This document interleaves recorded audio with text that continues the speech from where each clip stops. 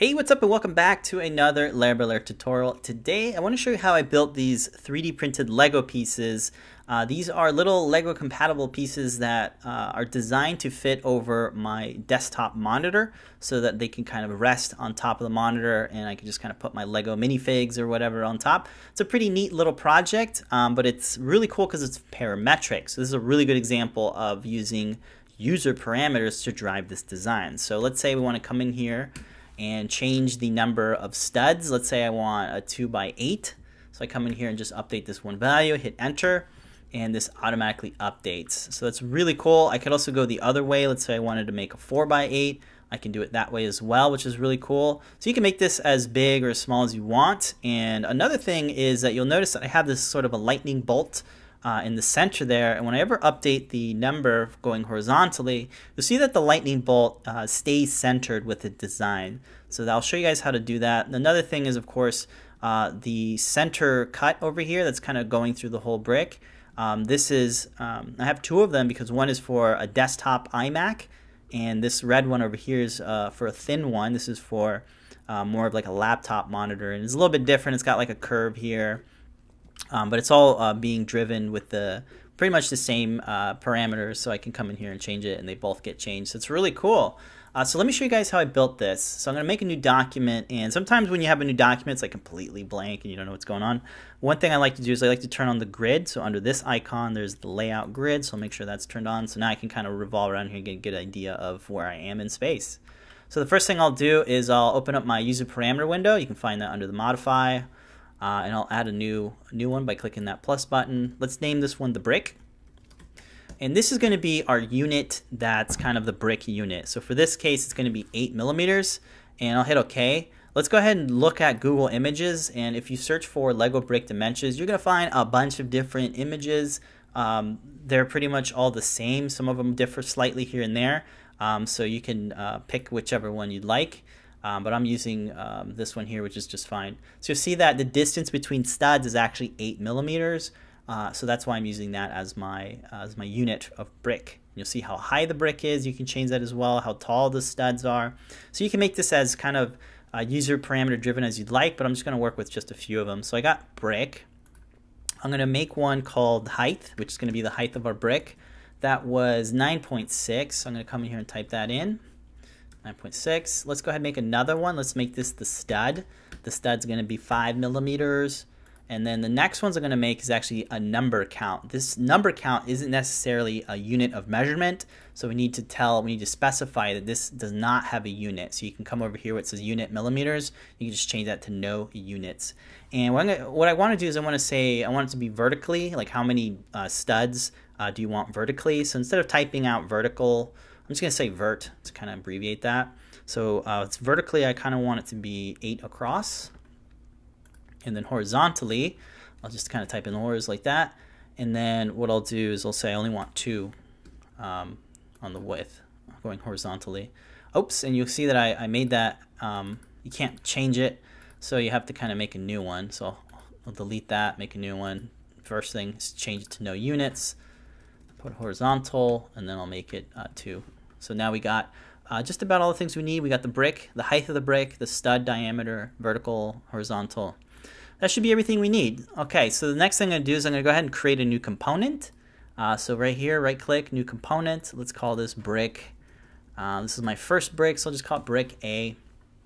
You'll see that it's activated there, which is what we want. Now I'm going to bring out the create sketch, and I'm going to draw it on this flat plane here, so I'm kind of working face down. So hit the top there. So the next thing I'm going to do is I'm just going to make a rectangle. So I'm just going to draw out a rectangle. I'm going to start from the center point and then just kind of drag it out there. I don't have any dimensions yet because it doesn't matter because we're going to drive this, the dimensions here. I'm going to grab this one at the bottom and I'll hit the D key on my keyboard for the dimensions. I'll click there, and then what I want to do is basically I want this to be the brick. That's the brick unit, and I want to multiply that by the vertical number that we have. So when I hit that, you'll see that it's 64. Okay. Next thing I'll do is I'll select that, and then I'll make this also brick, multiply that by the horizontal value, right? So we get 2.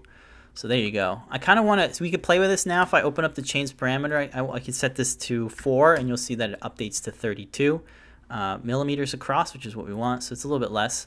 So it looks good. I'll hit stop sketch, and what I'll do is I'll select this as a profile, and then I'll extrude this. And then instead of adding a number here, I'll just type in the height, which is the height of our brick. I'll hit OK. So that's pretty much kind of the base that we want to work off of. Next thing I want to do is make the studs. So to make the studs, I'm going to click on the top surface of this brick, and then I'll create a new sketch right on top of it. It automatically gets projected into its own sketch. So what I'll do is I'll use the circle tool to kind of create a stud, and the diameter of the stud is just going to be STUD, which is our user parameter. STUD, enter, enter again, it locks it, click it in there. Okay, so now I have my circle stud. I need to move this in the right position. So what I'm going to do is I'm going to say I want this to be a certain distance from this ledge over here. So I want this to be brick divided by 2, and that'll give me 4. I'll do the same thing but for the opposite end. So this will be this one over here. So this again is going to be brick divided by 2, and that gives me 4.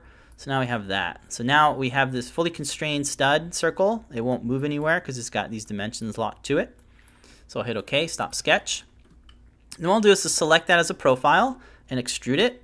The stud, I believe, is 1.8 millimeters tall. It could be bigger, smaller. You could drive that with another user parameter if you'd like, but I'm just going to skip that for now. I think we have enough. After that, now I have my first stud. Then the trick here is to actually use the pattern, a pattern feature to patternize this and use those user parameters to drive the pattern. So I'll bring up my model toolbox, and I'll type in pattern. I want to use the rectangular pattern. Now the pattern type should be set to the feature, and this will allow me to select an object. Instead of selecting an object here, I'll select this this guy here, which is our extrude feature that we made the stud out of. Then what I'll do is I'll select directions, and I'll just kind of select this guy over here. I'll bring this out here, and then I'll bring this out slightly just to kind of get a visual. You can kind of see there's a ghosted out icon view of the studs. And what I'll do now is for this quantity here, I'm going to type in I believe it's vertical, so, or maybe it's horizontal. We can switch them around if we'd like, but I'm going to start with horizontal, and then for the distance type, make sure it's set to spacing. You want it to be the even amount of spacing between all the studs, and then the spacing itself is just going to be brick. And then I think the next one is over here, so I'm going to make this the vertical. And then over here, the distance for that will also be brick. And you can see I got it backwards, right? I got it backwards, so I need to switch horizontal to vertical and vice versa. So let me do that real quick. Horizontal. Okay, so that's looking pretty good. They're evenly spaced out with the distance of brick, which is our unit of measurement. I'll hit OK, and that'll append them all. So now we have a solid body. So if we open up our browser view, you can see just one body, which is what we want. We want this to be a fully manifold item that can be 3D printed. It's watertight, so there's no holes in it or anything.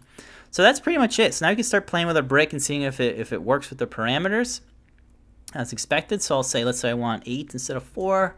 Let's say I want 4 instead of 2. And you can see it's working pretty well. So I'll go ahead and switch these back to smaller units. And if you wanted to make this taller or smaller, accommodate for 3D printing, you can change the studs and everything. Let's say we want an accurate stud. Maybe we're printing on an SLA printer that's more accurate. I could put 4.8, for example, or put 5. You know, so that works really well. Okay, so then the next thing I want to show you is how to create features that are kind of parametric that can grow with it. So for example, I want to cut that. I want to cut this here. I want to make like an arc here so that I can cut through this and all the way through here. So what I'll do is you got to start off with the surface that makes sense. So if we go all the way back to the very beginning sketch, you'll see that I am pretty much constrained here. Whenever this unit grows, this is what grows. So I'm gonna use this surface here to create my cut. So I'm gonna select that surface. I'll make a sketch here, and then what I'll do is I'll create my kind of my cutout with the line tool. So bring out my line tool, and it really depends on your monitor. So if you have a very specific monitor size, this is where you would want to kind of do it. But it's basically something like this. You can add dimensions here to whatever you want. Let's say you want a minimum wall thickness here for the top and the front. maybe 2 millimeters. And then I believe what I did is I added a dimension here, an angle, so that I can have like a precise angle. And I did it that way.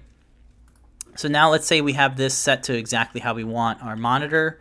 And what I'll do is I'll use the extrude command, and then I will use the extent. I'll change that to object, and then select this surface over here. And that way it creates this dynamic relationship where if I ever update the vertical number, this cut will just kind of grow with it. So let's test that out. I'll bring out the parameter window and change this value to 8. You see that it grows and the cut goes with it. And the cut goes with it because when we look at our extrusion, it's using the to object extent. And that is parametrics is saying whenever this object moves, just go with it. So that's kind of a neat thing there. Let's go ahead and change that back. And the next thing I want to show you guys is how I created that feature in the center here. So let's say we want some sort of logo or maybe a cutout of some sort, an extrusion, anything like that. So this is the front. As you can see, that's the front facing view. So with that selected, I'll create a new sketch. And what I'll do is I'm just going to make a circle, just kind of make this easy. At this point, it doesn't matter where I draw the circle. So somewhere over here, let's say I want it to be like 5 millimeters. And what I'll do is I want this to be in the center somewhere here. I don't know where the center of this is. So what I'm going to do is I'm going to use the line tool to create kind of a reference point. So I'll bring up my line tool and I'll roll over this edge here until I get this kind of triangle. Then I'll click because that is kind of the center of it. It's actually not where I want it to be. It's actually more over here. That's why I like to revolve. So over there, then we come down to here until I hit that midpoint. And now I have this line that kind of cuts these two. It intersects this whole profile. So I'll do is I'll select the line and then hit the X key on my keyboard to make that into a construction line. That way it won't intersect this surface here. So now what I can do is I can select this circle. I'll hold down Shift and I'll select that line. Then in my constraints menu, I'll select midpoint. Silence. Let's do it again. Select here, select there, midpoint. All right, that's not working. So let's select the center dot and then the line and then midpoint. Sorry about that. So now we have this circle that's midpoint constrained to the midpoint of this, which is constrained to the midpoint of this.